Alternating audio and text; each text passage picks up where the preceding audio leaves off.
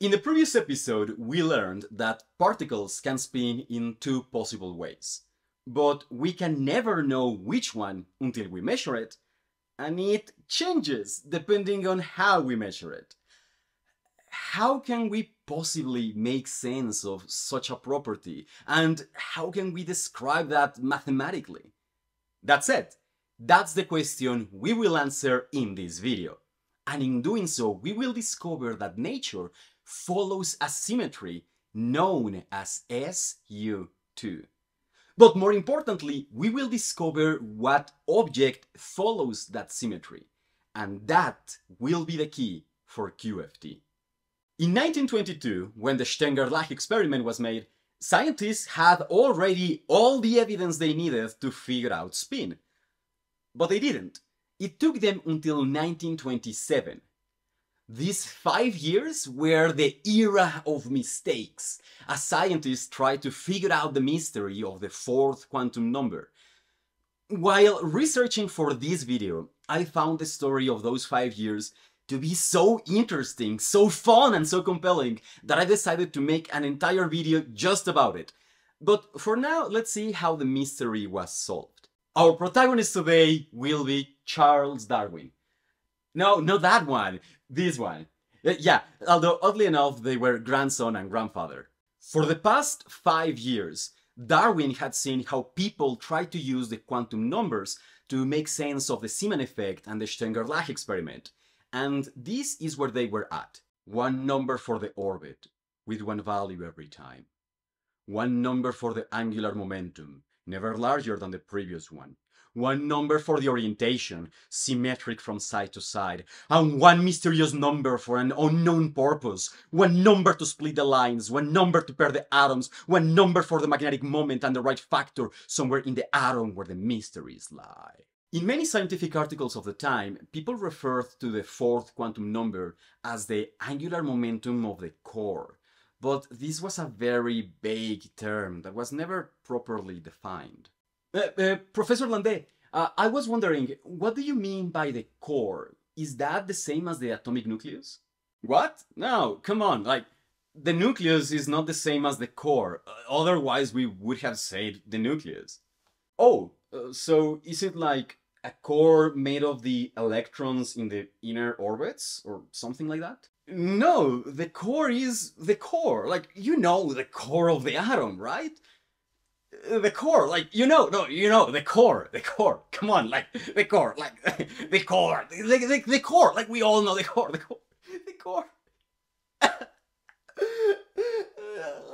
don't know what a core is.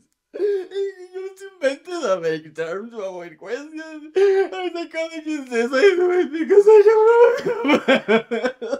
Oh, no, it's fine. I mean, you at least did discover why the magnetic fields of atoms have the strength they have, right?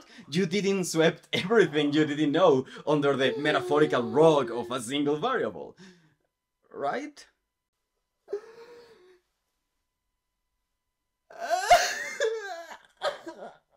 But then, a couple of students who were just learning about these problems for the first time, Kronig, Goodsmith and Uhlenbeck, independently came up with the same solution.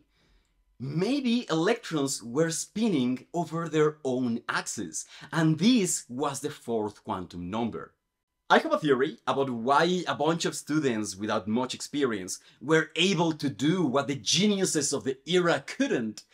But that will have to wait for the bonus episode. For now, what matters is that with spin as the fourth quantum number, they could finally make sense of the Zeeman effect and the Stenger-Lach experiment, as long as they restricted spin to follow a bunch of rules they had no good reasons for, like only having 2 allowed values. This is where Darwin comes in. Because when he heard this idea that spin was the fourth quantum number, he probably remembered everything he had learned about angular momentum in school. And it all revolves around the right-hand rule. So it goes like this. Let's say that we have an object spinning like this. And yeah, I was never able to just spin the ball in just one finger, I'm sorry. But okay, so we have an object spinning like this, and we want to describe this motion. Well, then we can use the axis of rotation. That's the vector along which this object is rotating. But there are two different ways an object can rotate along an axis of rotation, see? Okay, so this is where the right hand comes in. So if I point my thumb like this, and my fingers curl in the direction in which the object is rotating, like this, see? Then we say that this object has spin up. But if, in the contrary, if I point my thumb down and my fingers curl in the direction in which the object is rotating, like this, well, then we say that this object has spin down, and we represent it with another vector. But I want to make clear here that there's nothing special about the right hand or just like hands in general. Like, we could have chosen to define it the other way around. We could have chosen this to be a vector pointing down and this a vector pointing up. But like, we had to choose something. Like, we had to choose one of those two options. And so we chose one, and there was a very convenient way to remember it using the right hand. But like, if you don't have a right hand or something, like, you can use your left hand. You can use the left hand rule. It is perfectly valid. Just remember that at the end, you have to flip everything so that it matches the convention that the rest of everyone else is using.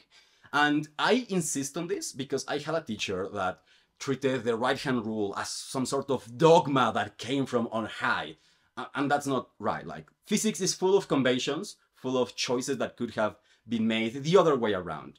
And like, that's something that we should recognize. Anyway, the point is that now Darwin could use angular momentum as a sort of tool to understand the Stenger-Lach experiment. When an object with electric charge, like an electron, moves in circles, this creates a magnetic field. And so now Darwin could understand that, yeah, the electrons were spinning in different directions, and that gave them magnetic fields. And depending on their magnetic field, they would be either attracted or repelled by the magnetic field of the Stenger-Lach device, so which I'm just going to call the SG device from now on. Okay, so now we can think of like a beam of electrons coming into the SG device. And initially they have spins in random directions, right? And so that's why you would expect them to be deflected in a range of different directions as they pass through the magnetic field. But that's not what we observe. What we observe is that half of the electrons come out with spin up and half of them come out with spin down. And if we rotate the magnet, then we see that the beam of electrons is still splitting in half in the direction of each magnetic pole. And this is really weird when you think about it, because what is happening is that we are basically changing the angular momentum of the electrons in the direction in which we measure it.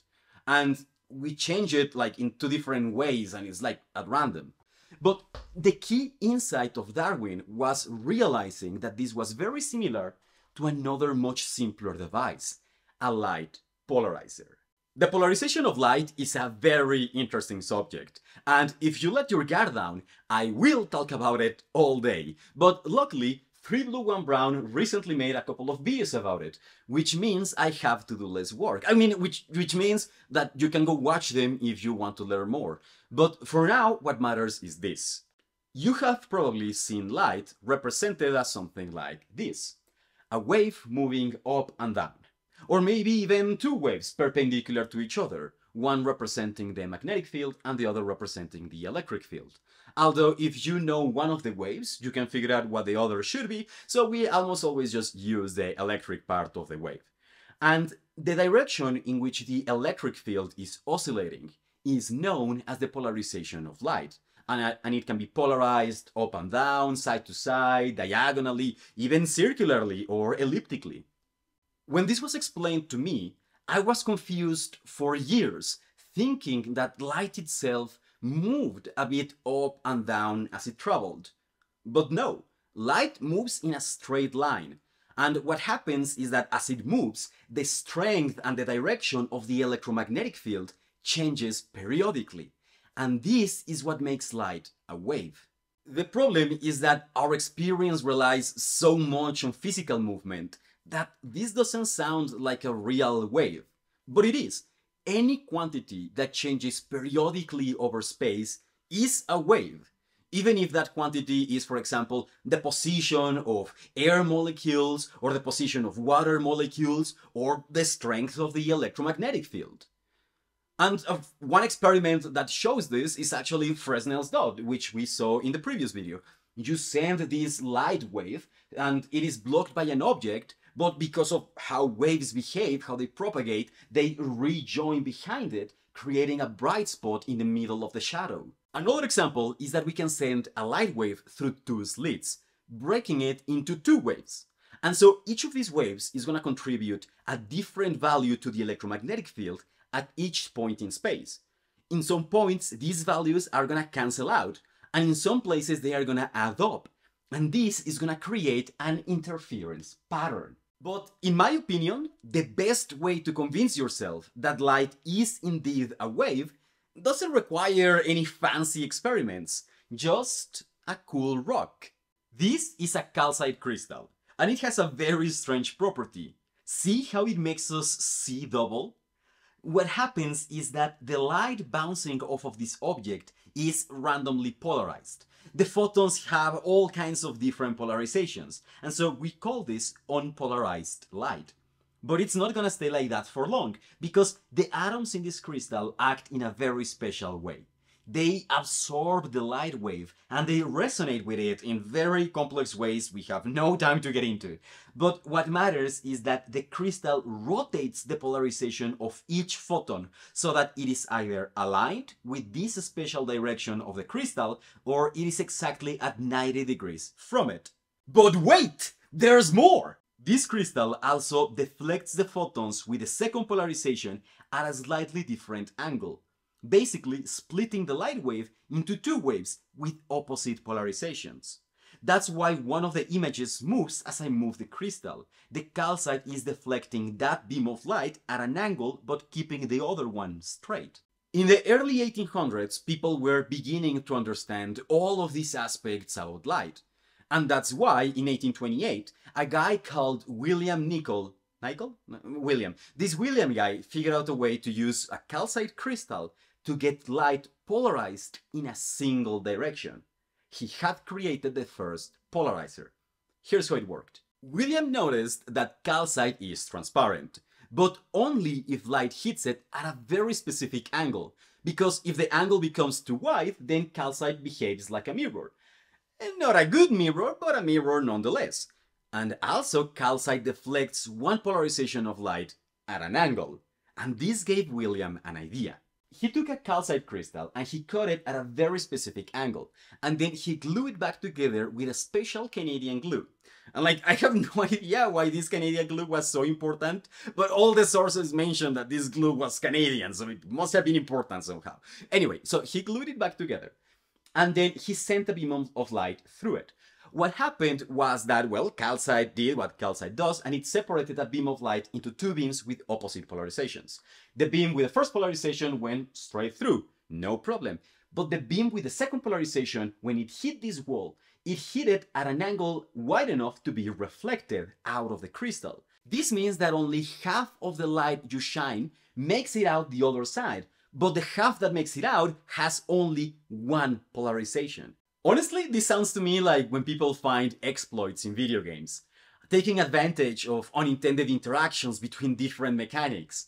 And I don't know, it gives me the feeling that this William guy would have really loved Minecraft, and he would have gone crazy with redstone.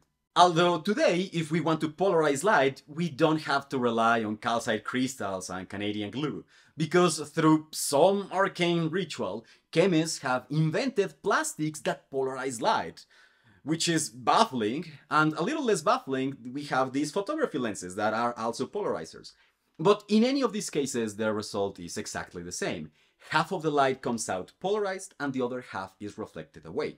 But now the question is, what happens if you send light that is already polarized through a polarizer? Well, let me show you. Okay, so now here you can see me through this polarizer. But now I'm gonna put this polarizer in front and you can still see me. But then, now you cannot see me. Now you see me, now you don't. Now you see me, now you don't. Now you see me, now you don't. You see me, you don't. You see me, you don't. You see me, you don't. You see me, you don't. What's going on here? How does this work? Okay, so let's say that we have a beam of unpolarized light which passes through a first polarizer. Half of the light is reflected away, and the other half is polarized in a single direction. Okay, so far, so good. Then this polarized light reaches a second polarizer, and as you saw, if the polarizers are aligned in the same direction, all of the light will make it through with the same polarization. But if we rotate the second polarizer, some portion of the light will be polarized in this new direction, and the rest will be reflected away, but we have no idea how much. All we know is that if we continue rotating the polarizer, at some point all of the light will be reflected away and none of the photons will make it to the other side. And so the question that we want to answer to understand what's going on here is how much light is going to be polarized and how much is going to be reflected away. To find the answer, first we have to realize that the polarization of light and the orientation of the polarizer are both vectors. And vectors have a couple of very useful mathematical properties, and one of them is that they can always be written as combinations of other vectors. For example, if we have this vector, we can write it as the combination of these two vectors, like this. It is 3 times this vector plus 4 times this other vector.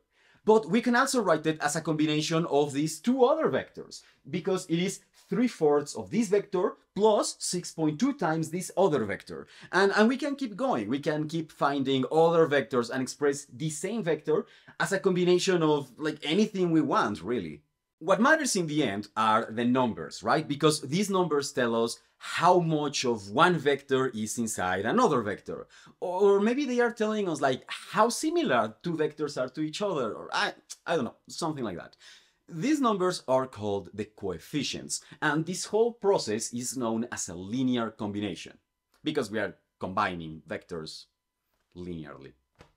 If you want to find the coefficients for a combination, you are in luck, because mathematicians already did most of the work for us. All you have to do is use the cosine function, because this function basically measures how similar two vectors are to each other. For example, if you want to know the coefficients of this vector as a combination of these other vectors, you just need to look at the angles between them, calculate their cosines, and then multiply by the length of the first vector, which we represent by putting the symbol of the vector between parallel lines. The result will be the coefficients of this combination. If you are not familiar with trigonometry, it might seem crazy that this works, but lucky for you, there is a myriad of videos explaining trigonometry really well. Just make sure that you watch at least one ad in this video before you watch one of those. All of this is important because remember that a polarizer divides light into two beams with polarizations at 90 degrees from each other. One of those directions is accepted and makes it out of the polarizer, and the other is rejected and is reflected away. But now what we can do is that we can look at the polarization of light as a combination of the accepted and rejected directions. And guess what? The coefficient of the polarization in the accepted direction is how much light will make it out of the polarizer. Okay, in retrospect, I realize this comes out of nowhere. What happens is that there is a certain conservation of polarization. One way to see this is that every photon has some amount of polarization in the accepted and rejected directions, and the polarizer cannot create nor destroy this polarization. It can merely redistribute it, so that every photon ends up with polarization in only one of those directions. If the beam of light had like 80% of its polarization in the accepted direction, then the polarizer can give 80% of the photons this polarization. And so only 80% of the photons will make it through while the rest are rejected. And what the cosine does is to give us this percentage. The funny thing is that this conservation of polarization is actually just a special case of the conservation of momentum. And if you're curious about how that works, Tough luck, pretty boy. We won't be covering that in this video. You'll have to learn it on your own. What are you gonna do? Cry? Go to Introduction to Electrodynamics by David J. Griffiths, Chapter 9, Section 2, Subsection 3, titled Energy and Momentum in Electromagnetic Waves? Or maybe just read Chapters 8 and 9 for good measure? Or maybe just read the entire book. It's actually pretty amazing.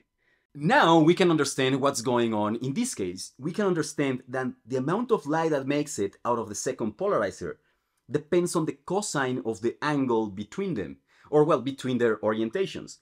And so at 90 degrees, all the photons are aligned in the rejected direction, and so none of them make it through, which should be right around here. But in the end, the main mathematical takeaway from all of this is that we can write the polarization of light as a combination of two other polarizations at 90 degrees from each other. By the time of Darwin, all of this was already known. People had a lot of experience working with the polarization of light and making better and better polarizers. In fact, the Zeeman effect requires the use of polarizers. In his papers, Darwin mentions the polarization of light many times, but he never mentions how he noticed that it was similar to the Stenger-Lach experiment for the first time. But I think that it was because of the order and disorder of the vectors.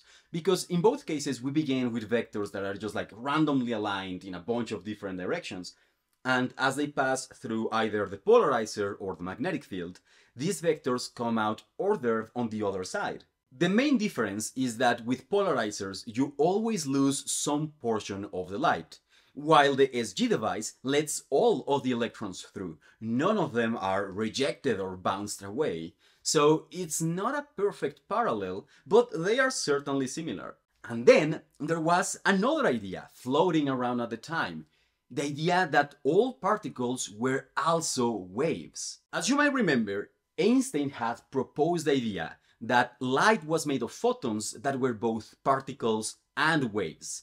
And initially people had resisted that idea a lot, even Planck. But as the decades went on, quantum mechanics gathered more and more evidence in its favor. And so the haters were finally dying. And young scientists had grown up with these ideas and they accepted the evidence. Incidentally, this is how we might start solving climate change. We just have to wait for the boomers to die.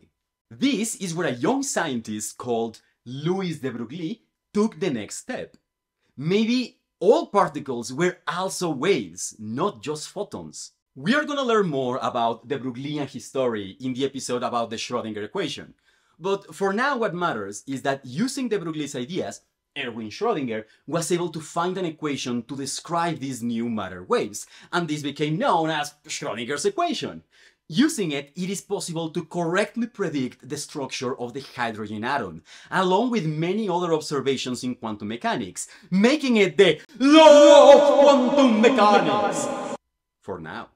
As you can imagine, many people didn't like the idea of all particles being waves.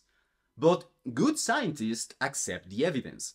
And the evidence was that Schrödinger's equation certainly worked, and it worked really well. Now imagine that you are Darwin, and you are thinking that the SG device and polarizers are very similar to each other, because they both align vectors, although different ones. Polarizers align the electromagnetic field, and the SG device aligns angular momentum. But now you hear this new idea that all particles are also waves, and well, waves must be polarized in some way. So if the SG device is like a polarizer, then maybe the polarization of matter waves is the spin. Is it? Wait, okay. Let's think more carefully about this. Let's think about an individual electron going through the SG device. Okay, so initially this electron is going to have some random spin that we don't know, right? And then it's going to pass through the magnetic field, and it's going to end up with either spin up or spin down. But which one? If we knew the initial spin, then maybe we would be able to predict if it's going to end up with spin up or spin down. But how can we know that initial spin? Because to know something, to know anything, at some point you have to make some observations, you have to make some measurements. But in this case, when we try to make a measurement, we change the thing we are trying to observe. And so it's impossible. It is impossible for us to know the initial spin. And so if we cannot know the initial spin, we cannot predict the final spin. It is impossible to make predictions. And if we cannot make predictions, can we even do science? Yes, we can, because as Senku says, if there are rules, it is science. And in this case, we have at least one rule, that half of the electrons are going to have spin up and half of them are going to have spin down. This is like the only thing we know. And we know this will be true even if we rotate the magnetic field to some other orientation. The beam of electrons is still going to split in the direction of either magnetic pole. Wait. In the case of light, there is no difference between oscillating up and down and up. It is the same thing. But in the case of spin, spin up and spin down are completely different situations. Sure, like the vectors are aligned in the same direction, but they are describing something very different, even opposite to each other. Which means that maybe the SG device isn't quite like a polarizer. It is more like a calcite crystal. The SG device is just like a calcite crystal because a calcite crystal separates light into two beams with opposite polarizations. The SG device is doing the same thing. It is splitting the electron beam into two beams with opposite polarizations. Which means that the polarization of matter waves, yeah, it is the spin and the two opposite polarizations are not separated by 90 degrees, but by 180. Which is kind of weird because when calcite divides light into two, those two polarizations are always 90 degrees apart. And that's why we can write any polarization of light as a combination of the polarizations of calcite. And we cannot do this in this case with the SG device, because, I mean, you can combine these two vectors all day long if you want. They are always gonna point along the same axis. If the SG device is working like a calcite crystal, then I think we can turn it into a polarizer by just blocking one of the beams. Because if we do, all the electrons that come out are gonna have the exact same spin. They are all polarized in the same direction. And sure, we lose half of the electrons, but that's the exact same thing that is happening with light polarizers. They make us lose half of the light. So yeah, it is the exact same thing. But then, if we can put one polarizer in front of another, what would happen if we put one SG device in front of another one? And guess what? People have been wanting to do that experiment from day one. Like, when Einstein heard about the Stenger-Lach experiment, he first sat down, he thought about it, he read the reports, and then he made his own proposal. He proposed what he called a multi-stage SG device. And so the idea was that we would have the electrons coming out, and then we would send them through a second magnetic field to see what would happen. The problem was that this experiment was just way too difficult, like blocking one of the beams and making sure the other beam goes through a second magnetic field. It required too much precision, and so in 1922 they didn't have the technology to do that. And in fact, they wouldn't have it until like the early 1930s, nearly 10 years after the original experiment. And for that reason, back in like 1926, 1925, Darwin didn't know what would be the result of such an experiment, but he could still try to imagine it. Okay, so let's imagine a beam of electrons passing through an SG device. The beam is gonna split in two, but we're gonna block one of the beams to make the whole thing work like a polarizer. And then we are gonna send the second beam through a second SG polarizer. It's gonna split in two again, but we are gonna block one of the beams to make the whole thing work as a second polarizer. The question is, how many electrons are we gonna get in the end? And the answer, it's not gonna be as simple as just the cosine of the angle between the magnets, because even if electrons are waves of some kind, they are not exactly like light, because with light, the two different polarizations are at 90 degrees from each other. but with electrons they seem to be at 180 degrees. Okay, so right now we don't know how many electrons we are gonna end up with, but at the very least we know that it cannot be more electrons than the ones we started with, right? Because the alignment between the magnets is not gonna create electrons by itself. So at the very most, we can have 50% of the electrons, right? Because the first polarizer blocked 50% of the electrons, and so that's the maximum amount that we could possibly have at the end. Okay, so let's say that by pure random chance we got lucky, and the two magnets are aligned in such a way that we get 50% of the electrons at the end. Okay, then if we change that alignment, that amount can only go down, right? Because it cannot go up. And so it goes down. Okay. And this looks very similar, like, yeah, we have two polarizers and they begin aligned and all of the light is making it through. But as they begin to be more and more misaligned, less light makes it through. But wait, no, this is worse. This is worse, don't you see? Because before, if all the electrons that made it through the first SG device make it through the second SG device, it means that the beam is not splitting, right? But then if we change the alignment and less electrons make it through, it must mean that the beam is splitting.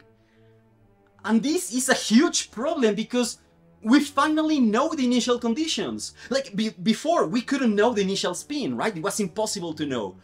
But now we've measured it. We know what the initial spin of these electrons is. We know that for a fact. And yet, when they pass through the magnetic field, they are affected in two opposite ways. We finally know the initial conditions, and it is still impossible to predict the final conditions. This goes against the promise of Newton and Galileo. They said, hey guys, if you know the initial conditions of a system, you can use these equations to predict the final conditions. But in this case, that's not true. It is impossible to know the final conditions. I guess the best we can do is we can see the proportion in which the beam is splitting. And that can tell us like the probability that an electron will go either way, but that's the only thing we know. The only thing we can be sure about is the probability. And as we rotate the magnet, that probability changes.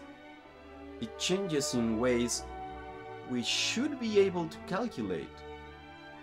The probability changes as we change the alignment between the magnets. The probability changes as we change the alignment between the polarizers.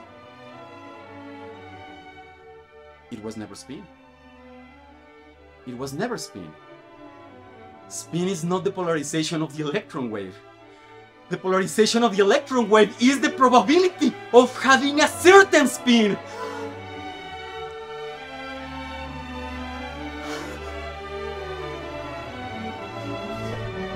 Oh divina alegría, hija del elicio, hoy venimos relumbrantes a tu refugio celestial. Okay, so I guess we need a way to develop this idea a little more. Okay, so electrons are waves, and the polarization of this wave is the probability that the spin will be measured in a certain way. Okay? So we need a way to visualize this polarization. Okay, so let's say that the x-axis is the probability that the spin will be measured down, and the y-axis is the probability that it will be measured up. And let's call this whole thing probability space. Every point in probability space represents the different probabilities an electron has to be measured in a certain way. So, for example, this point represents that an electron has 50% probability to be measured up and a 97% probability to be measured down. No, that cannot be true. Okay, so new rule. All the probabilities must add up to 100%. And that means that the only valid combinations of probabilities are in this line. That's it. all the polarizations of probability should be somewhere in this line. But when you think about it, there's nothing special about the number 100. We just needed a number to represent certainty, but we could have chosen any other number, like 5 or 3.2 or 9001 or whatever. So let's choose a more convenient number. And what number is more convenient than 1? Okay, so from now on, a probability of 0 means that something is impossible. It cannot happen. A probability of 1 means that something is guaranteed to happen, like you liking and subscribing. A probability of 1/2 means that something will happen 1/2 of the time. A probability of 1/5 means that it will happen 1/5 of the time, and so on. You get the idea. Before reaching the SG device, the probability vector of each electron can be pointing anywhere in probability space, just like unpolarized light coming from a lamp.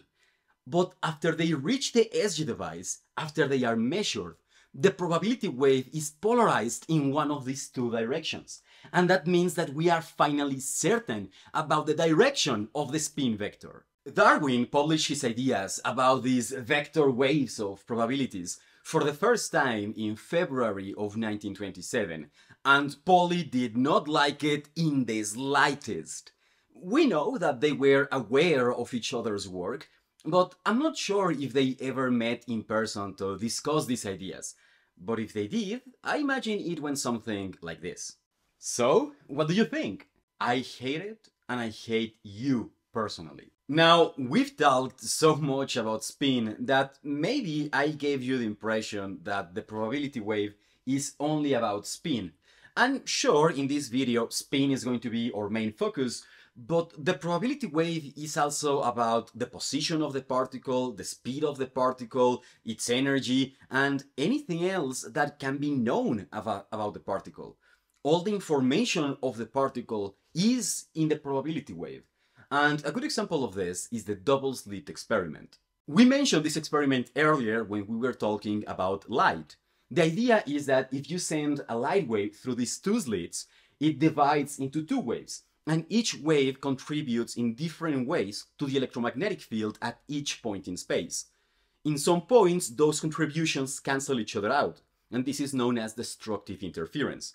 But in some other places, they help each other out, and this is known as constructive interference. And this creates a very recognizable interference pattern. So if particles were really waves, they should also create an interference pattern if we make them pass through two slits. And guess what? They make an interference pattern if we make them pass through two slits. The difference here is that the waves are telling us the probability of finding an electron at that point in space. But guess what? If you set up some kind of measurement device to detect the electron as they pass through the slits, what you are doing is that you are polarizing the probability wave in that direction. And for that reason, the waves don't interact with each other and there is no interference pattern. This basically proves that particles are indeed waves of probability. Although, of course, there are some other interpretations, like the pilot wave theory. But in this house, in this YouTube channel, we follow the Copenhagen interpretation, and there will be no pilot wave theorist on the right roof. No, I'm just joking. Debate in the comments. But I'm promoting the Copenhagen interpretation because it seems to me that it's the one that is best supported by evidence. It seems to me like it makes the most sense. But if you make your own research and you debate and you end up being convinced by the pilot wave theory, it will be difficult for me, but I will always love you. You will always be my subscriber. I hope. I guess you can unsubscribe. Okay, I'm taking this metaphor way too far. Let's move on. Another famous experiment about how measurements polarize probability waves is known as Schrödinger's cat. And yeah, I know, you've heard about it a million times, but I'll give it a twist. Let's say that we put a cat in a box with an SG device, and this SG device sends an electron through the magnetic field once every minute. And if it ever detects 3 electrons in a row with spin up, it will release a poisonous gas that will kill the cat. Say that we let an hour go by.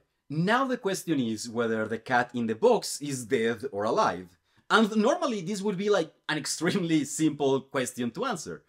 But now it's not so simple, because the state of the cat depends on the probability waves of the electrons. And so the probability wave of the electrons and the probability wave of the cat have become like intertwined or entangled in a way, because the polarization of one wave affects the polarization of the other waves. And so in a sense they have become like a single giant probability wave. For this reason, as long as the box remains sealed, it doesn't make sense to say that the cat is dead or alive, because it's not that we don't know the answer. The answer doesn't even exist, because the probability wave of the cat has not been polarized in the probability space of dead and alive. When we finally open the box, we will have polarized the probability wave along the dead or alive axis, and we will know the answer with certainty. But opening the box is not our only option. For example, we could also smell the box. And trying to find the smell of the poisonous gas or the rotten cat, depending on how long we leave this running. And if we smell the box, and it does smell bad, then we have polarized the probability wave of the experiment along the stinks doesn't stink axis. And maybe now the probability vector is closer to the dead axis, but it's still not polarized in that direction. There is still a probability that the cat is alive, because who knows, maybe the cat pooped in the box and that's why it smells bad. That's why it smells bad. Like, the answer doesn't exist. The answer will not exist until we open the box. The summary of all of this is that measuring quantum objects is weird. Quantum mechanics is weird. Who'd have thought? Although I should clarify that in real life it would be really difficult to do the experiment of Schrödinger's cat. Partly because ethics committees are a bunch of cowards, but also because the information would sort of leak out of the box. I mentioned smells earlier, but there would also be sounds or changes in the center of mass of the box as the cat moves around or stops moving around. And so all of these little pieces of evidence, over time, as we get more and more of them, would allow us to deduce what happened inside the box without having to open it. It's like little by little, the probability vector moves towards one direction and eventually becomes polarized without us having to open the box. And so, for the experiment to work, we would need to isolate the box from the rest of the universe. Which, I don't know, maybe it's possible, but it would be really, really difficult. But when you are working with atoms or particles, it's actually kinda easy, because as long as they are not interacting with something else, they are already isolated from the rest of the universe. So maybe just like make sure there isn't too much dust in the air, or even better, make your experiment in a vacuum. In fact, Stern and Gerlach made their experiment in a vacuum, so they didn't have to worry about interactions affecting their results. Instead, they worried because back then Germany was suffering from hyperinflation, so there was no money for experiments. But someone believed in them and helped them out. Can you imagine who? Well, none other than my favorite motherfucker, Albert Einstein. He gave them 10,000 Reichsmarks, which is around $2,500 in today's money, or about 9 months of my student debt payments. And I am in a very similar situation to Stern and Gerlach. Not because I'm planning an experiment that is gonna change the world, but because I do need money. Like, I spent I don't know how many months working only on this video. Like, first researching and writing, and then recording, and then I have to do the editing and the special effects. And like, I need this time and effort to be worth it. And so, if you want to help me, you can send me some one-time donations through PayPal, or Buy Me a Coffee, or Ko-Fi, which is a different one. Or even you can just join my Patreon for as little as $1. And then, if you want, you can edit your pledge to give me whatever amount of money you want each month. And if you cannot spare any money, but you still want to help me, well, you can. You can subscribe to the channel, you can like this video, you can comment, and you can share this video with your friends.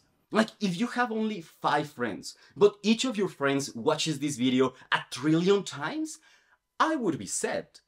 I wouldn't ask for money in videos ever again. Anyway, let's go back to spin and apply everything we've learned so far. What we want is to find an equation that helps us predict the results of any measurement we could do on the spin. Let's imagine that we used an SU device in polarizer mode to create a beam of electrons all with spin down. And then we measured those electrons with spin down along the right-left direction. What would happen? Let's look at probability space. These axes represent spin up and spin down. In physical space, these directions are 180 degrees apart, but in probability space, they are only 90 degrees apart. It seems that angles are halved between physical space to probability space. In physical space, left and right are halfway between up and down. So the same should be true in probability space, which means that in probability space, spin right should be here. But then right is 180 degrees apart from left in physical space, which means that in probability space, they should be 90 degrees apart. This is weird. Now we have this right and left probability space that has a bit outside our initial up and down probability space. So that would mean that if a particle had these probabilities to be left or right, it would have no probabilities to be up and down. And that's not true. I mean, we can always measure spin in any direction we want and we will get a result. So yeah, this is wrong. We need to fix this.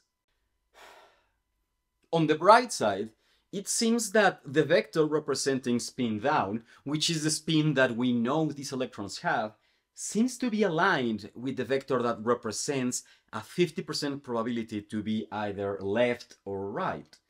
Which seems to mean that if we take these electrons with spin down and we measure them along the left-right direction, then the beam will split in half because each of them has a 50% chance to be left or right. Darwin couldn't know that this would be the result of the experiment because, remember, it wouldn't be made until the 1930s, but he could still predict it, and his predictions would be later confirmed. But for now, we have a couple of big problems here. The first one is that each direction of measurement creates a different probability space, and these probability spaces don't match with each other. And the probability vectors don't match with each other either, but like, they kind of should, right? Like, an electron with 100% probability to be measured down has a 50-50 probability to be measured left or right. But it is the same electron, it is the same state of affairs, and yet it is represented with 2 different vectors in each measurement space. I think I know where all of our problems are coming from. Look, these are all the possible orientations of spin in physical space. As you can see, they form a circle. But in probability space, we are trying to squeeze this circle into a triangle. But wouldn't it be easier? Wouldn't it be beautiful even, if we had a circle in probability space? I know this idea is weird, and if you start thinking about it, you are gonna notice some quirks, but we are gonna address them and we are gonna explain everything. But let me show you just one reason why this is a good idea, and that is that the vector doesn't change size as it moves. That's actually really nice, but okay, so it has one problem, right? And is that before the coefficients added up to 1, and 1 was the total probability. And now they do not add up to 1. But you know what? Like, if we look at this vector move, we can notice that it is always the long side of a right triangle, right? And so, if we use Pythagoras' theorem, we can see that the length of the long side is always equal to the sum of the square of the short sides, right? And the short sides are the coefficients. And so we can say that the square of the coefficients is the probability of each result. And that's nice, except if the probability is the square of the values of the coefficients, Then what happens if we remove the square? Like, what is this new quantity?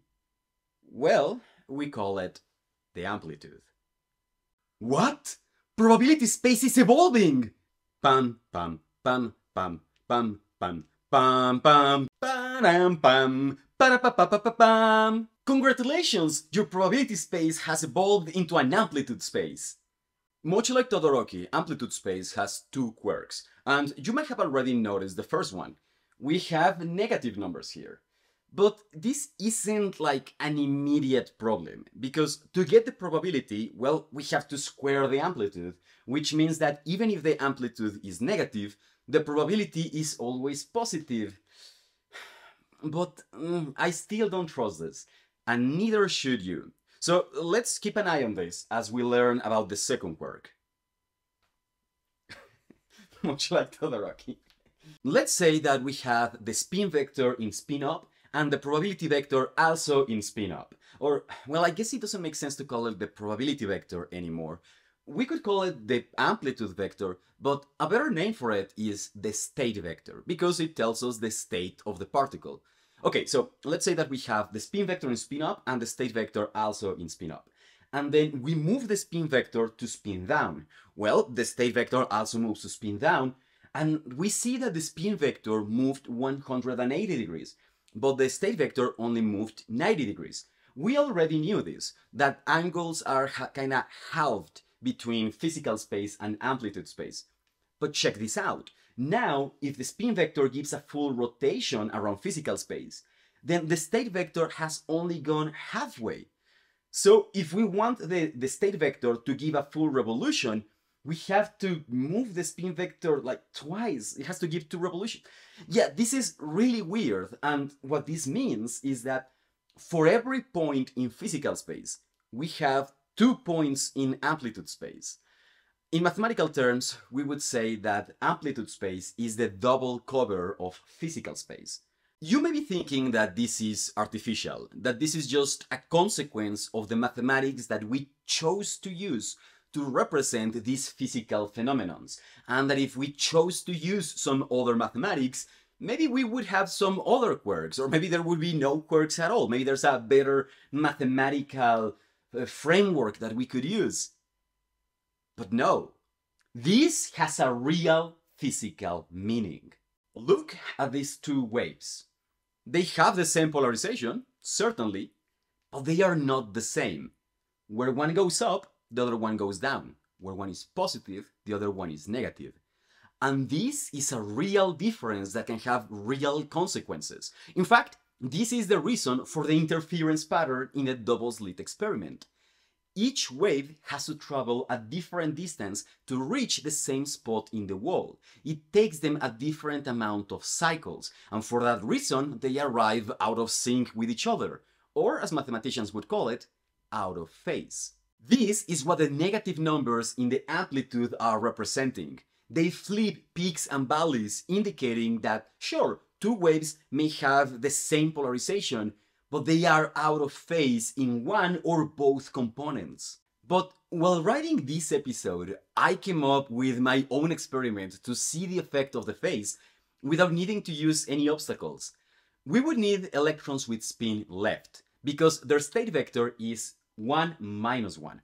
So then if we measure them along the up and down direction, those that end up with spin up would have a state vector of 0 minus 1.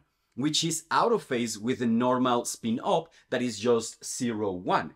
So then if we have 2 beams of electrons with these 2 different states and we somehow mix them, we should get an interference pattern without having to use any physical obstacles.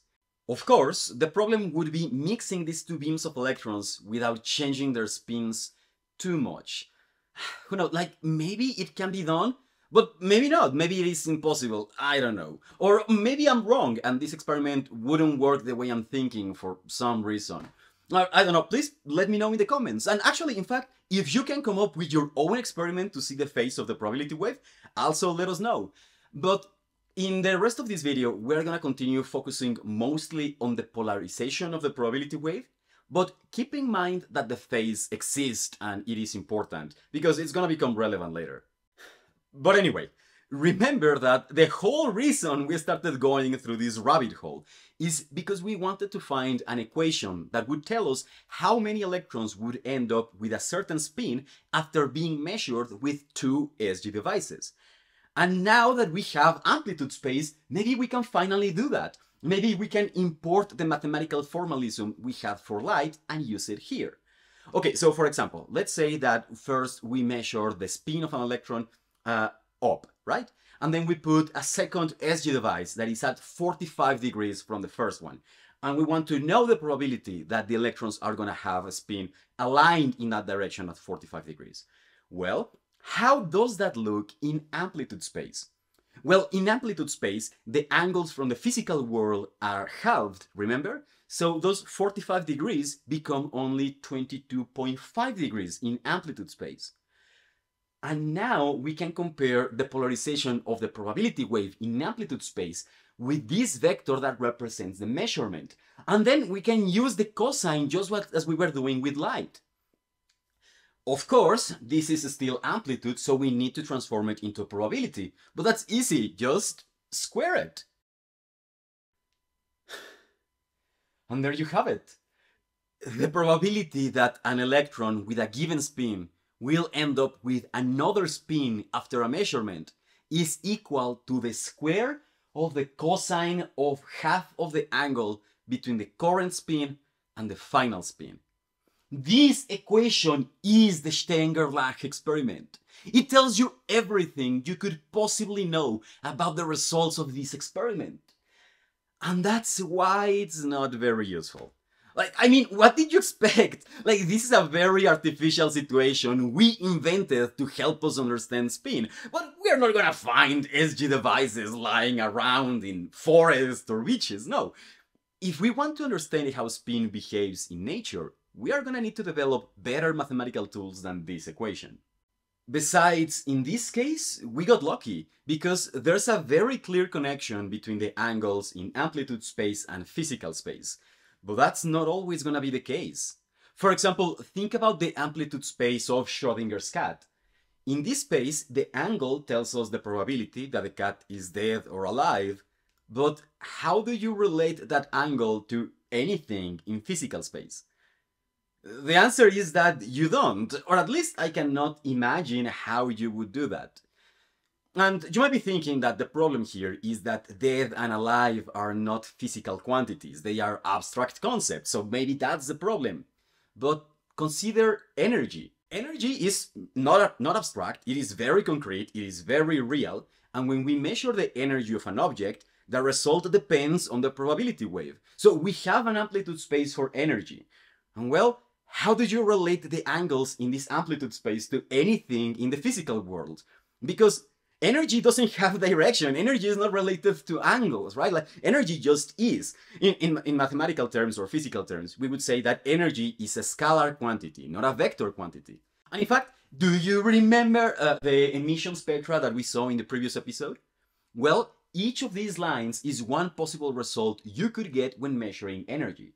So you don't have just a two-dimensional amplitude space. No. You have one dimension for every possible value of energy. And for some cases, you have many possible values.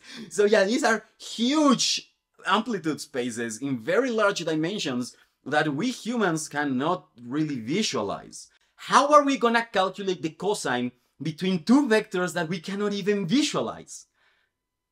Well, you will be very pleased to know that once again, mathematicians have already done all of the work for us by discovering the dot product, which allows us to calculate the cosine between vectors in any number of dimensions. But I'll show you how it works using just two, using the amplitude space that we have already been working with. This is how you do the dot product. First, take the vector that represents your measurement and turn it sideways. This is known as a row vector. And then right next to it, the vector that represents the state vector. And this is known as a column vector. This is how we write the dot product, in the same way that addition has the plus sign or multiplication has the multiplication sign. This is how we represent the dot product, okay?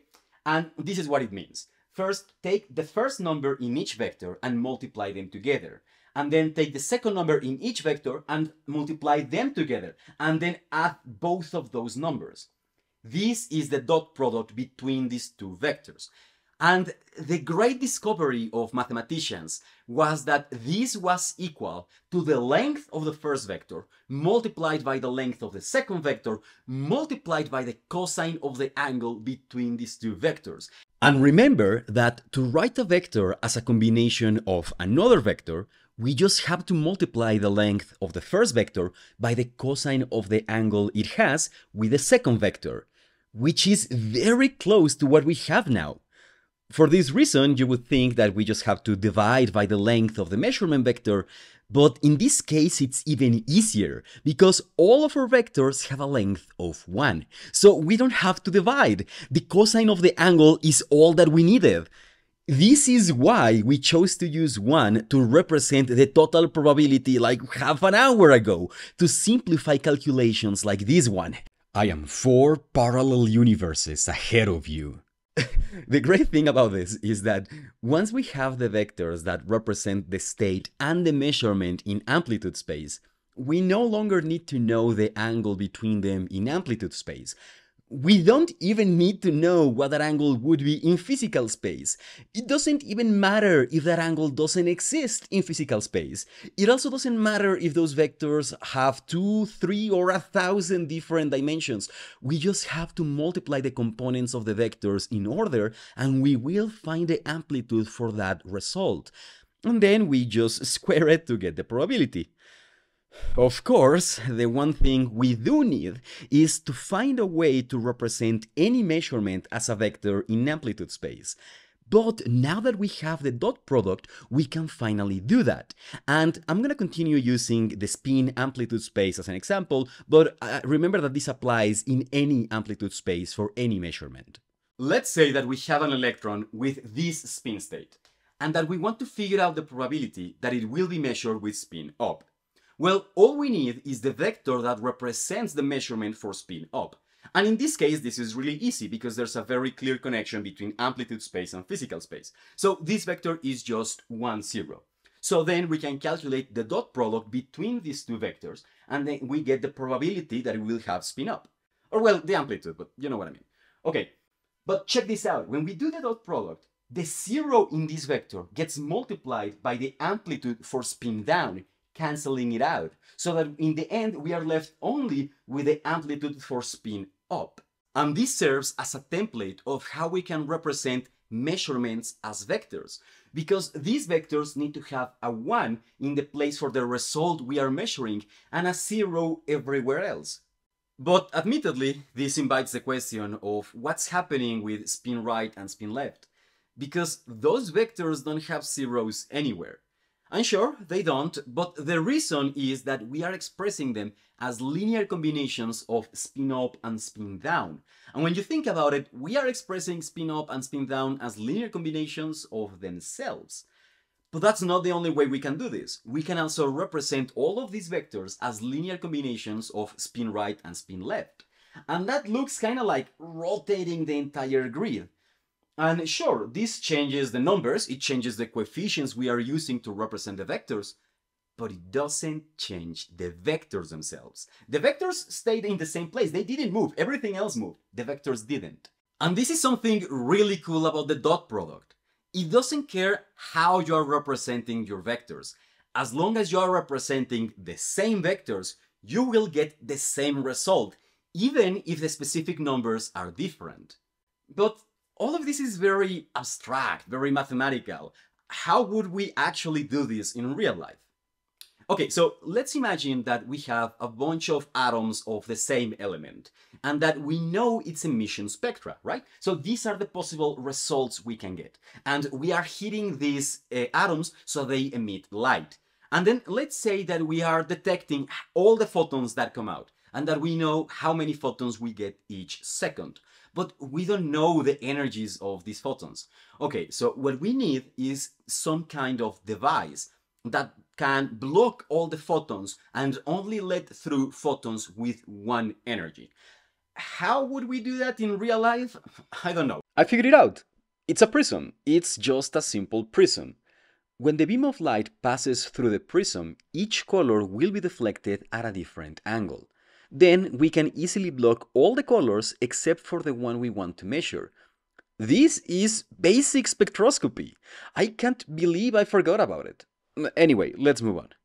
Okay, so then we use this device to block all the photons except those with one energy. And then we detect those, and now we can see a difference. Before we were getting like, I don't know, like a billion atoms every second. But now we are getting only like 50,000. Well, now we know that the probability of an atom emitting a photon with this energy is like 50,000 over a billion. It's, I don't know, like a number. Okay, now we did that measurement. That's the result of this dot product. So what happened is that by only letting photons of one energy through, we basically polarized the probability wave. We said to the probability wave, hey, the only way you are going to be detected is if you are polarized in this one direction. And that only happens some percentage of the time. And that's what we just measured. And from this result, we can start reconstructing the state vector.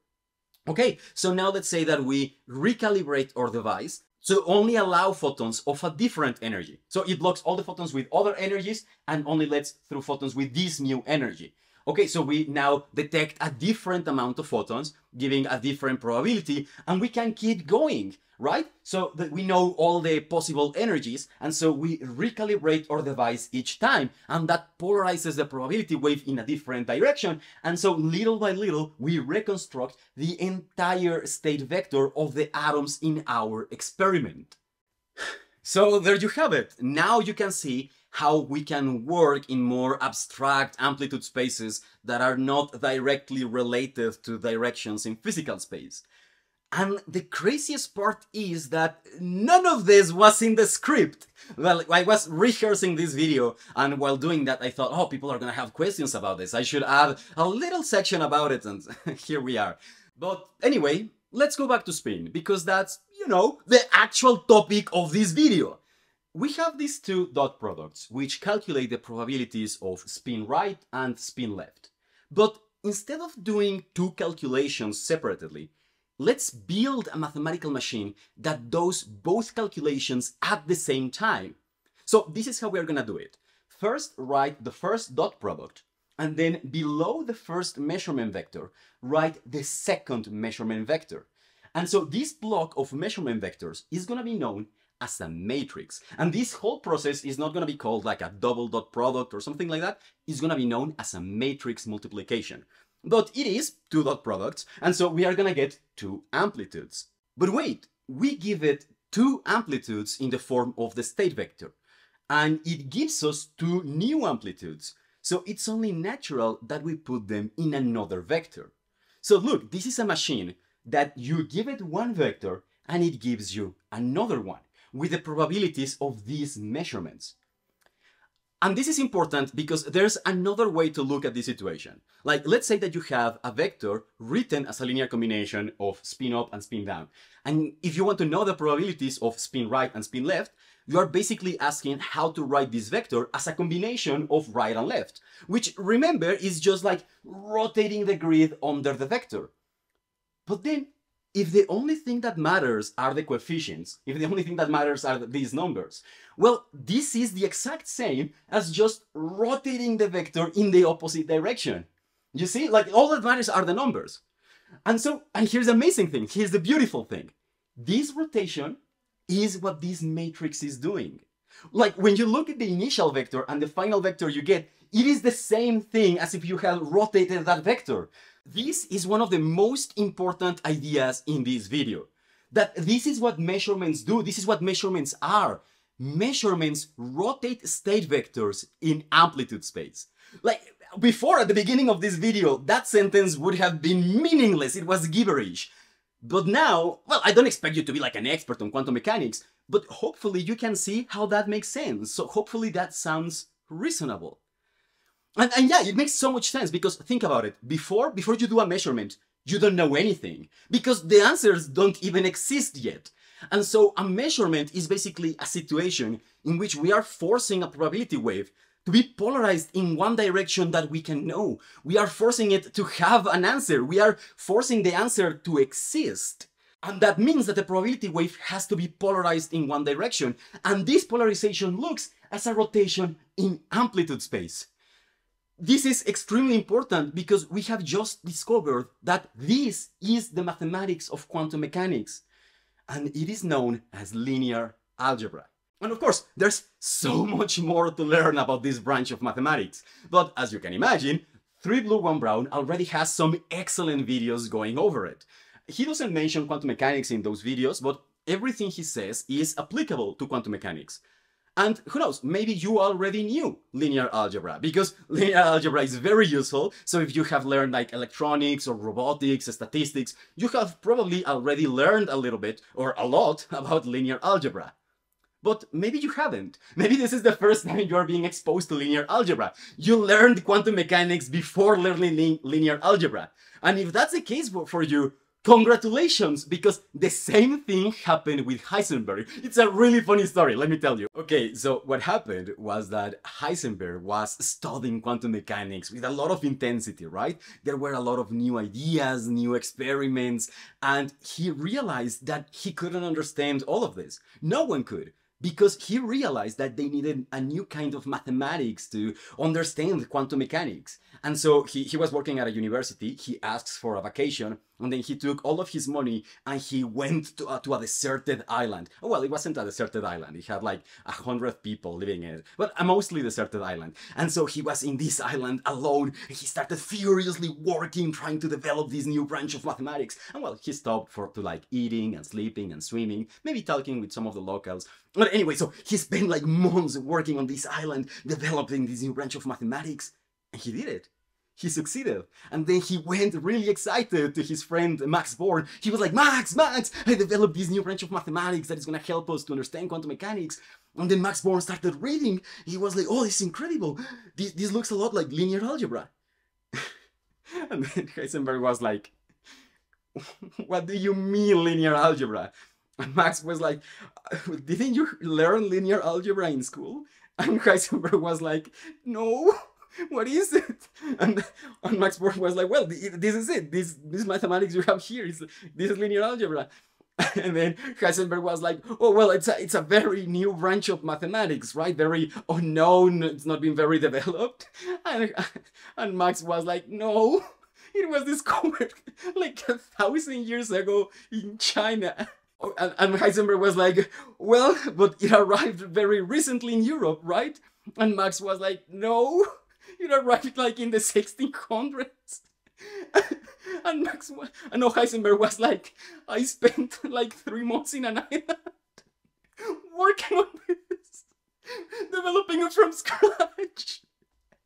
And Max was like, yeah, it shows. It shows. Everything you have here is so convoluted, so messy. We have easier ways to do all of this. This is way too difficult. We have easier ways to do all of it. And finally Heisenberg was like, well, I'm gonna be in my room reading about linear algebra. Thank you very much, Max.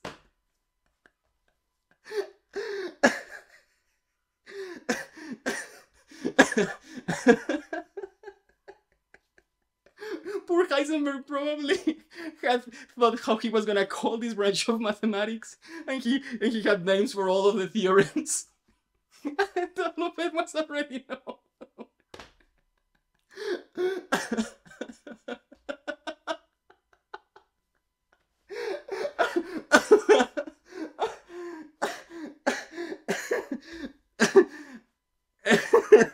But it was, but it wasn't.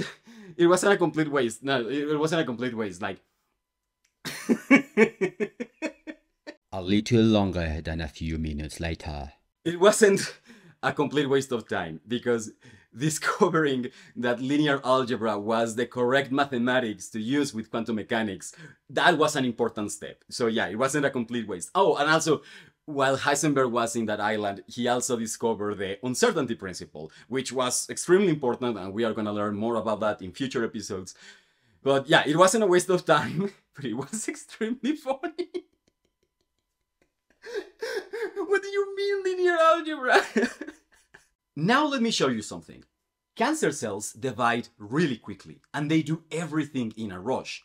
And for this reason, radiation is their kryptonite. If you shoot radiation at a healthy cell and a cancer cell, both are damaged. But the healthy cell can check its blueprints and repair itself, while the cancer cell has corrupted blueprints, and it is in a rush to divide, so it doesn't repair itself correctly, or it doesn't repair itself at all. And for that reason, instead of dividing, it dies. This is something so fundamental to the nature of cancer that it can never be changed. Cancer can never develop resistance to radiation because to be resistant to radiation, it would have to be a healthy cell. And so the same reason that makes cancer a problem is also its worst weakness. This is why we use radiotherapy so much. These machines accelerate particles, almost always electrons, at extremely high speeds and then shoot them at the tumors of the patients to destroy the cancer. Either that, or we make those electrons crash with pieces of metals which release X-rays that we then shoot at the tumors inside the patients. But either way, the point is that we have to accelerate particles at extremely high speeds, and the way these machines do that is with magnetic fields. Can you see where I'm going with this? Radiotherapy machines are basically extremely advanced versions of the Stenger-Lach experiment. This is technology that has saved millions of lives, and it will continue to save millions more. These are human souls that we get to share this world with, or that we get to be in the first place, all because people like Darwin and Polly sat down to think really hard about this stuff until they figured it out. And I just need you to keep this in mind as we go to the next section, because this is where it gets hard. We've been treating spin as if it was a vector in a plane, but it's not. It is a vector in 3 dimensions. It can be pointing anywhere in physical space, and we need to represent this complexity in amplitude space. The first thing we notice is that all the possible spin orientations in physical space form a sphere, just like they formed a circle earlier. This means that if we want to expand amplitude space to represent all the possible spin states, we need to have a sphere in amplitude space. In our original plane, we could represent spin up, spin down, spin right, and spin left. But in physical space, we also have forwards and backwards. So you may be thinking that all we have to do is just add one extra axis to amplitude space and call that forwards and backwards. But it's not so simple, of course not. Because in physical space, right is between up and down, right? And it is still between them in amplitude space, so it ends up at an angle. Well, up is between forwards and backwards in physical space, so when we halve the angles in amplitude space, they end up like this. Okay, so now that we know the general shape of amplitude space, we need a way to represent any point in this sphere. And you might be thinking that since we are working in 3 dimensions, we are gonna need 3 numbers, x, y, and z. But that's not how spheres work. Now, I don't wanna brag, but I'm an expert on spheres. I lived nearly my entire life in one of them. And if there's one thing I know, is that to represent any point in a sphere, you only need 2 numbers. Those cartographer guys call them latitude and longitude, but I call them phi and alpha. They represent the angle with the x-axis and the angle with the xy plane. That is all you need. In mathematical terms, we say that the sphere has 2 degrees of freedom, as in you are free to be anywhere you want in the sphere, but I'm always gonna need only 2 numbers to say where you are. In fact, all surfaces have 2 degrees of freedom. That's kind of like what it means to be a surface, like this circle or this triangle. The difference is that here we have a surface of 2 dimensions in 3 dimensions. And that may sound a bit weird, but think about it. Lines have 1 dimension, and we have no problem imagining them in 3 dimensions, or 2 dimensions, or 1 dimension. So yeah, sure, we can have surfaces in 2 dimensions, or 3 dimensions, or 4, or 6.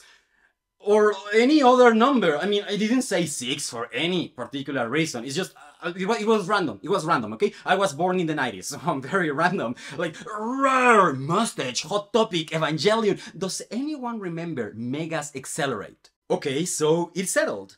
We can represent any point in this sphere using only two numbers, like phi and alpha.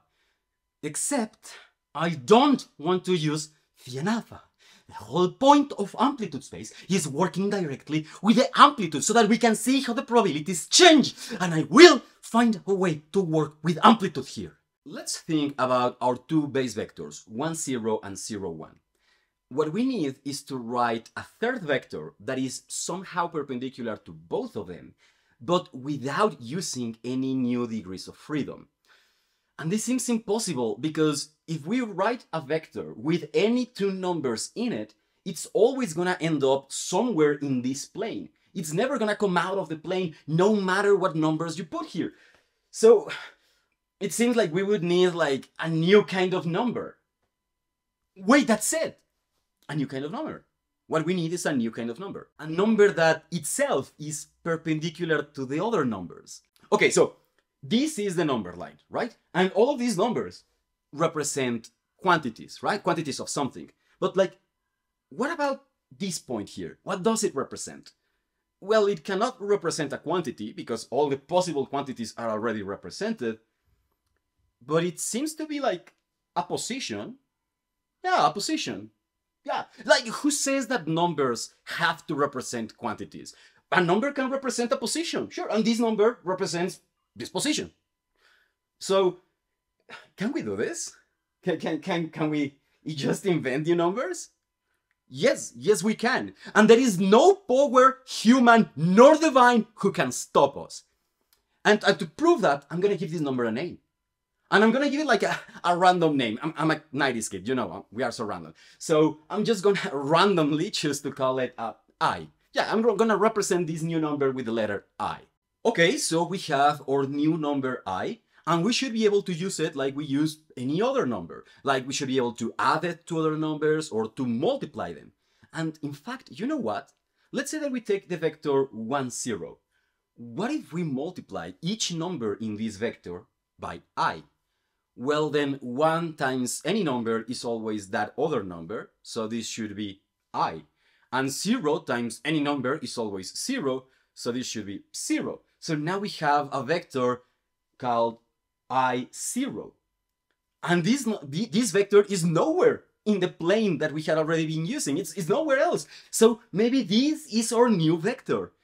But wait, now it looks as if we have the vector 1, 0, we multiplied it by I, and we ended up with a new vector I0 that is at 90 degrees from the original.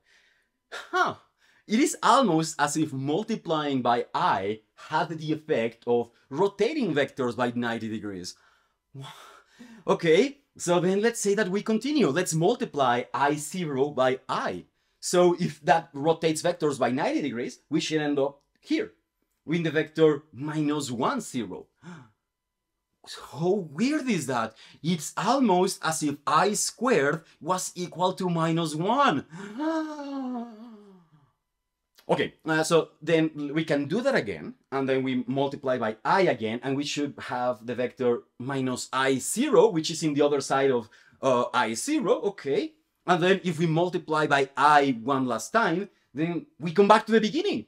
Huh, we multiply by I 4 times and we came back to 1. Yeah, the imaginary numbers, yeah, these are imaginary numbers. But the reason I introduce them this way is because imaginary numbers tend to feel very esoteric. Like, they come out of nowhere, they charm you, they solve all of your problems, and they are really weird, just like me. So I wanted to motivate their introduction so that it felt natural and necessary and useful. Did it work? Please let me know. Now we can represent spin forwards and spin backwards in amplitude space as the vectors I1 and -I1. And in fact, we can represent any other possible spin state by using combinations of real numbers and imaginary numbers, which are known as complex numbers. And yeah, that's a very good name because they are certainly complex. But what about the probability? Since I times I is equal to -1, Now, when we square the amplitude, sometimes we are gonna get negative numbers, negative probabilities. And initially, that doesn't seem to make much sense, which would lead you to believe that maybe our understanding of amplitude is wrong, and you would be right. You're correct. Wait, what? You are absolutely right. Our understanding of amplitude so far has been wrong. But that doesn't mean that we have to abandon the concept of amplitude. No, it means that we have to improve it. First, we gotta invent a way to get positive numbers out of complex numbers in a way that resembles squaring them. Squaring. Anyway, so the way we're gonna do this is that take your number and then just flip the sign of the imaginary part. This is known as the complex conjugate. And if I could go back in time, I would kill the person who invented this name because it's meaningless. It tells you nothing. It's just so obtuse. Anyway, we are stuck with it. When you multiply a number by its complex conjugate, you will always get a positive number, and that positive number is known as the magnitude. And I like that name. That's a good name. Now, instead of saying that the amplitude is the square root of the probability, we can flip it around to say that the probability is the magnitude of the amplitude. But wait, before, if we had a state vector, and then we squared each of the amplitudes and we added them together, we would always get 1, because 1 was the total probability. How does that work now?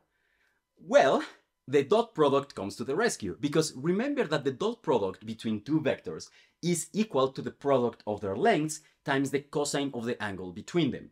But what if we take the dot product of a vector with itself? Well, in that case, and also remember that our vectors have a length of 1.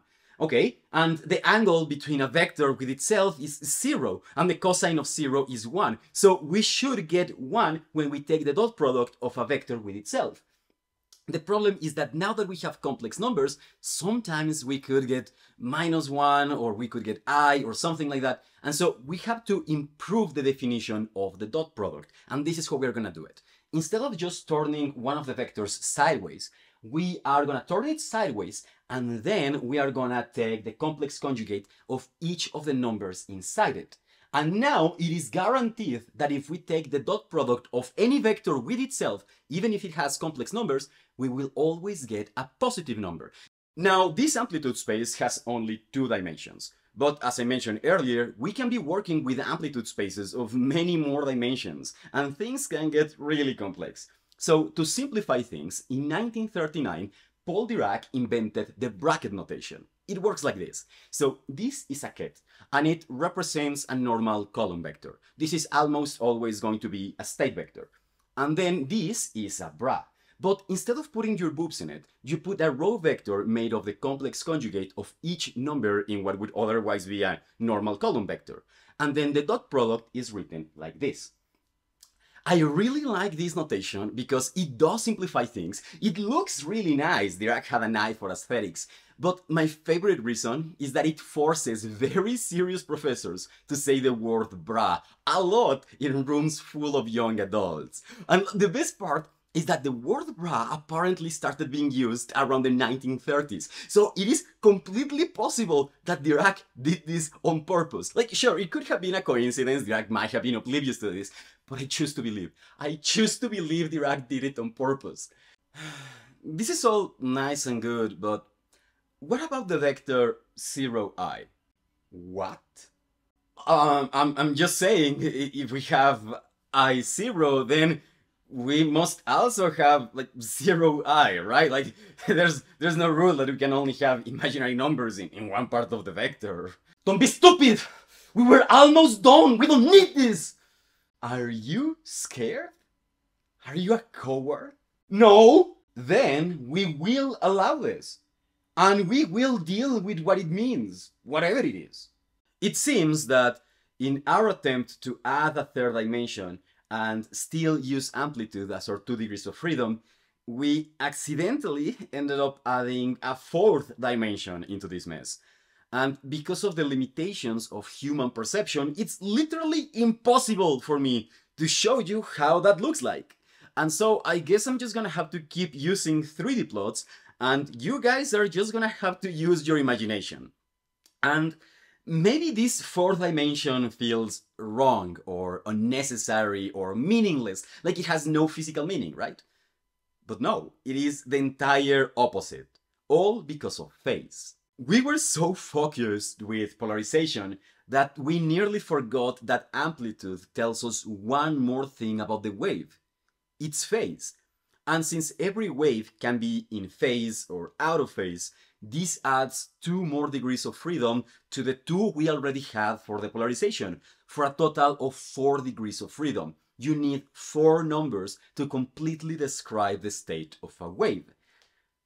But, if you look at it as a vector, this still describes the surface of a sphere just in 4th dimensions. But in a way, if you look at real numbers and imaginary numbers as separate degrees of freedom, well then this describes, I don't know, some other shape in 4th dimensions. Look, mathematics is weird.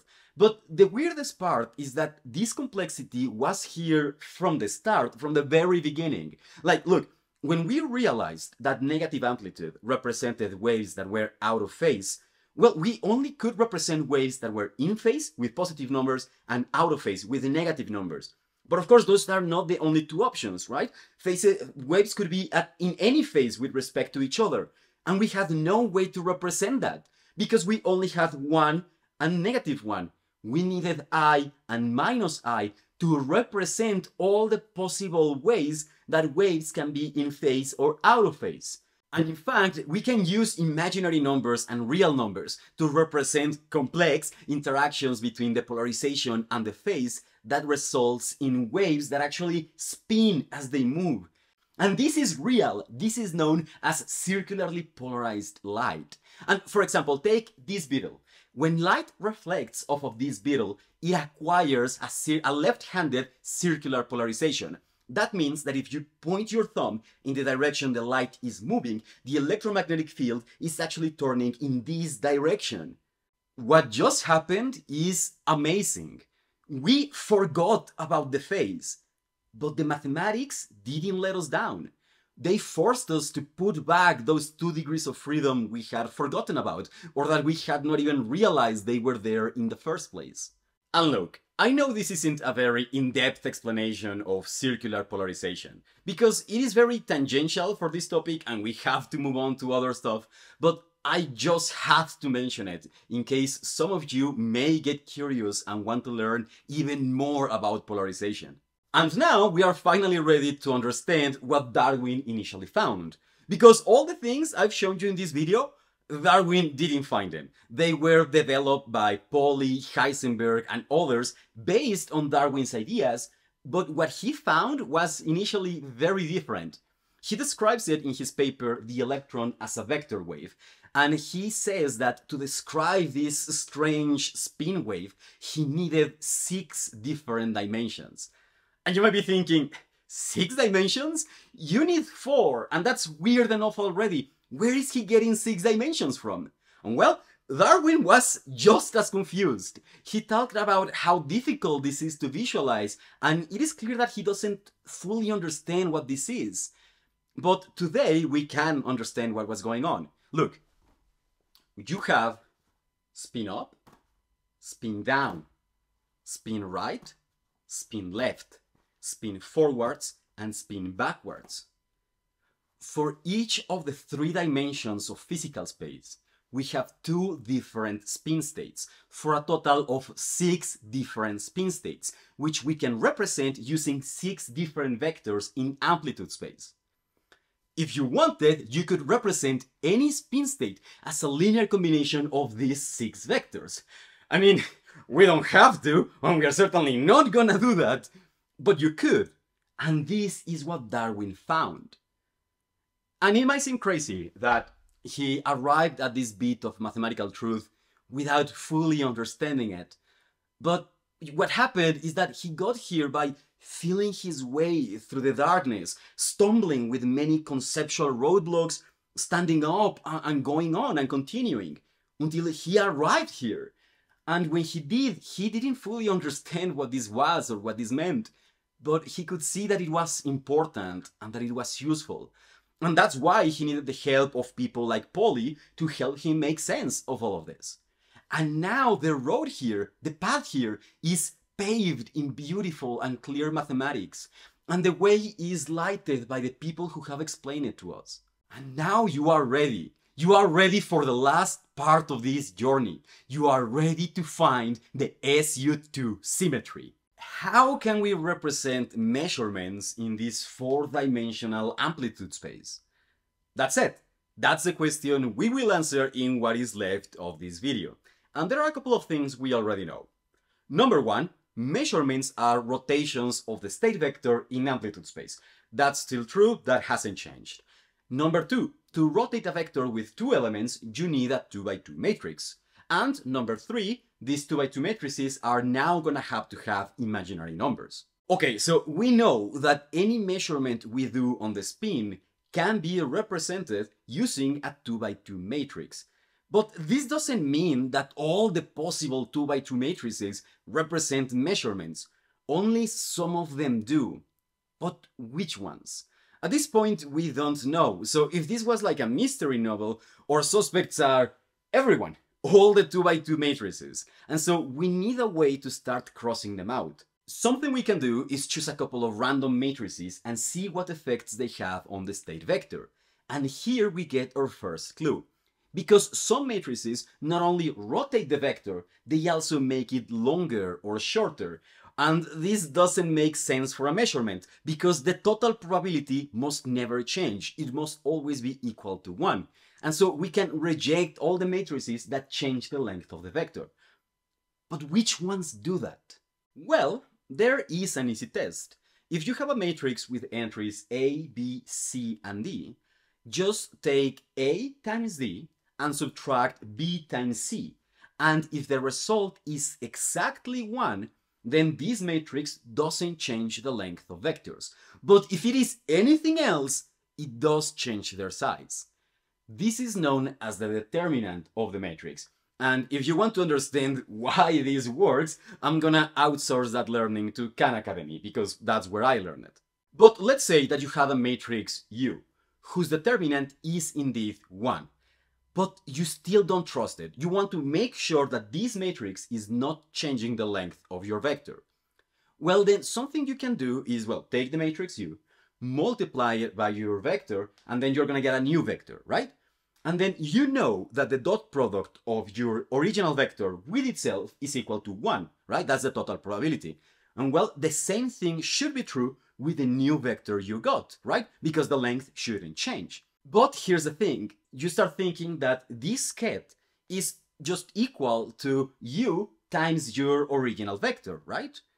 And so then maybe this bra here is equal to a bra of the original state vector multiplied by some other matrix. And would you believe me if I said that that matrix is equal to U, except everything has been turned sideways and complex conjugated?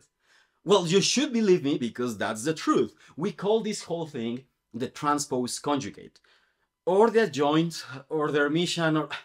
Look, what happens is that all of those words have different meanings in different areas of mathematics. But in this one case, they just happen to be the same thing. And it's a mess. And so, I know the difference, okay? But I'm just gonna call it the transpose conjugate, and we're gonna move on from that, okay? I don't want to see anyone in the comments arguing the difference between the adjoint and the transpose conjugate. I don't care. I don't care. Okay, so we have the bra of the original vector, and then we have the conjugate transpose of U, and then we have U, and then we have the original vector. And all of this must be equal to 1. Here we can start abusing the properties of linear algebra, because it turns out that we can multiply this matrix by this matrix to get a third matrix, and then multiply that third matrix by the ket to get a new ket, and then multiply that ket by the bra, and that should still be equal to 1. But wait, if the dot product of these two vectors is also 1, then this third matrix didn't have an effect, right? It must not have had an effect. And in fact, the matrix that has no effect is known as the identity matrix. And it is always written like this. It has ones in the diagonals and zeros everywhere else. And it is the only way to write this. This is the only matrix that has these properties of having no effect. Okay, so this is actually a new clue. This is actually a new property. We need matrices that when we take their transpose conjugate and then we multiply by the original matrix, we get the identity matrix. And in order to never say conjugate transpose again, we call this property unitarity. So we say that we are looking for matrices that are unitary and have a determinant of 1. Oh, and just in case you were wondering, we can have matrices that are unitary but don't have a determinant of 1, or matrices with a determinant of 1 that are not unitary. And here we have examples of both. I know that was a lot of mathematics, but the good news is that we are done. With these two properties, we can completely define all the matrices that represent measurements of spin. And now that we have these matrices, we can start looking at how they interact with each other. For example, let's say that we have a vector like this, and then we do one measurement and rotate it like this. And then we do another measurement and we rotate it like this. Well, that's the same as if we had just done one measurement that rotated the vector like this. And the same would be true if we had done like 3 rotations or 4 or 5 or any number. No matter how many measurements or how many rotations you make, there is always one measurement, one rotation that has the effect of all of them combined. This property is known as closure, because the idea is that no matter how we combine these matrices, we are always going to get another matrix that also represents a measurement. Kind of like how, for example, if you have a plane, you can combine any vectors in this plane and you are always going to get another vector in this same plane. They never come out of the plane. It is closed. That's kind of like the idea behind the name.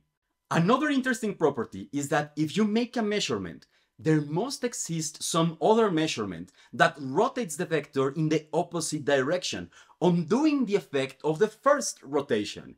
This is known as the inverse, and every rotation must have an inverse. Also, you could choose to not do any measurements, leaving the state vector in the same place. This is known as the identity, and in fact, it is represented by the identity matrix. And finally, we have that the order in which we do the rotations matters, which you can see with a phone or a book. I mean, you could see it with a pencil, but it would be really hard to see. So for example, here I have the Earthsea Quartet by Ursula Le Guin. So if I rotate this book first to the right and then to the front, it ends up like this. But if starting from the same position, I first turn it to the front and then to the right, it ends up completely differently. But things are different if we add a third rotation. I wanted to show you with the book as well, but it was too difficult, so I'm gonna leave this for the animations department. I mean, I don't have an animations department, I'm not that big, but I just hired someone to help me with animations because this part was like too difficult to like keep track in my own head. Okay, so we have these 3 rotations here. But remember that whenever we have 2 matrices, we can replace them with their equivalent, right? Like there must be a matrix that is the equivalent of the second and third rotations. And similarly, there must be a matrix that is the equivalent of the first and second rotations. And if we replace these matrices by their equivalent, then the effect is the same, nothing changes. And okay, I know maybe this is like difficult to understand even when you're looking at the animations.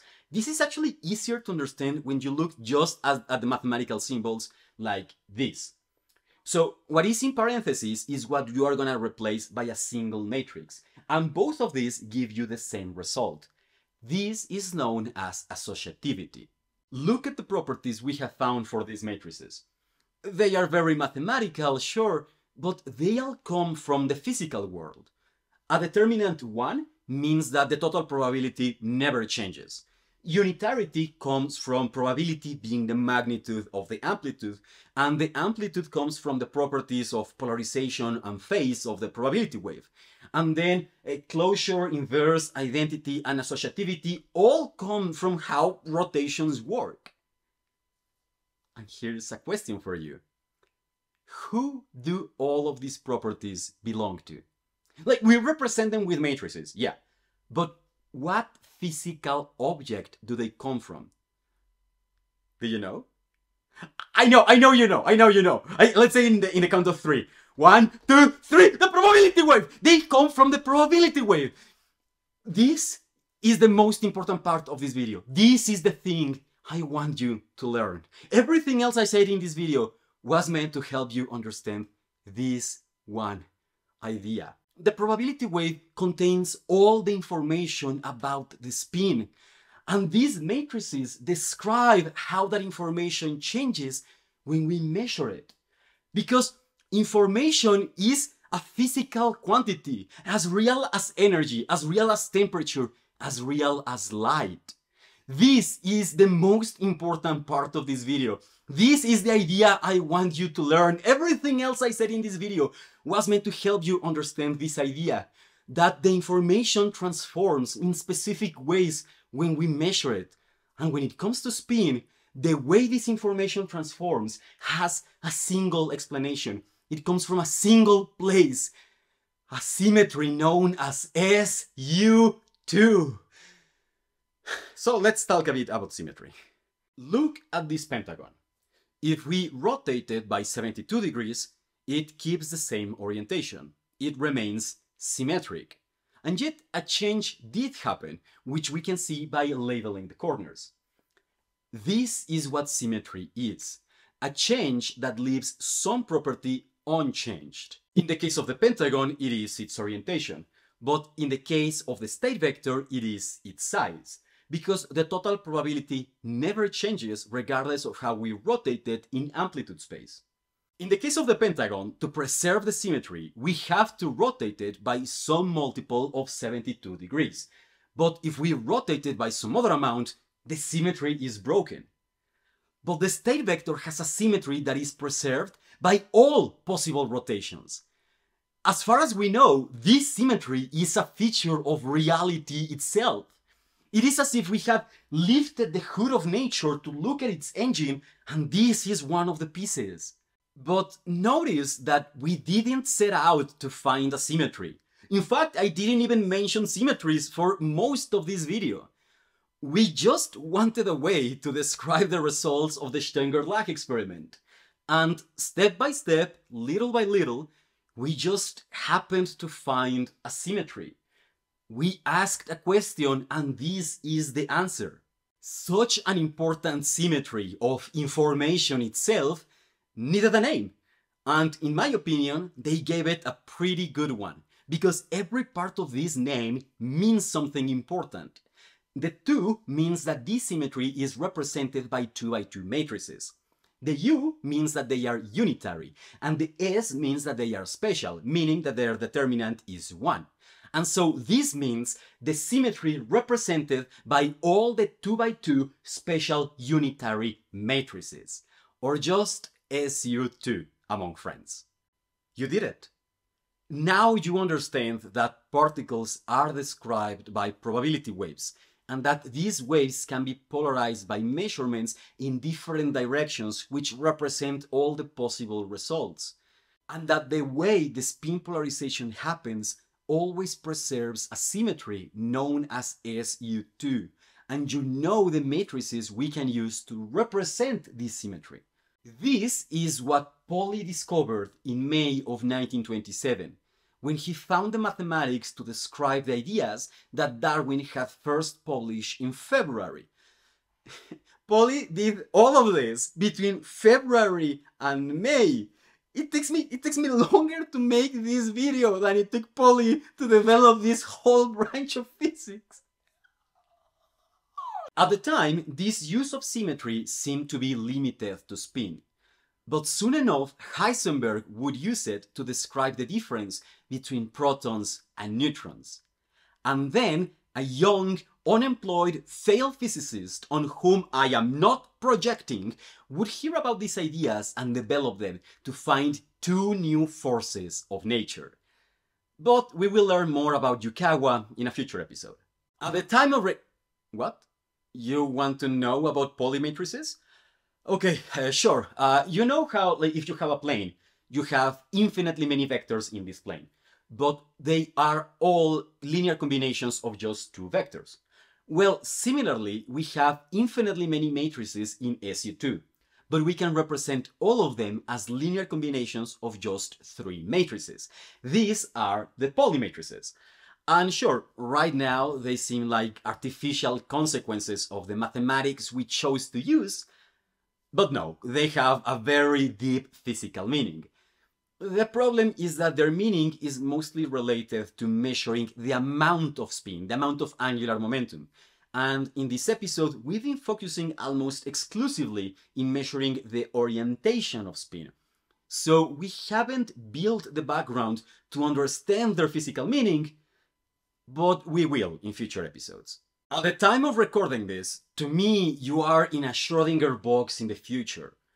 But if you're hearing this, it must mean that your probability wave was polarized in such a way that you reached the end of the video. Oh my god, thank you so much. This video is so long and you watch until the end.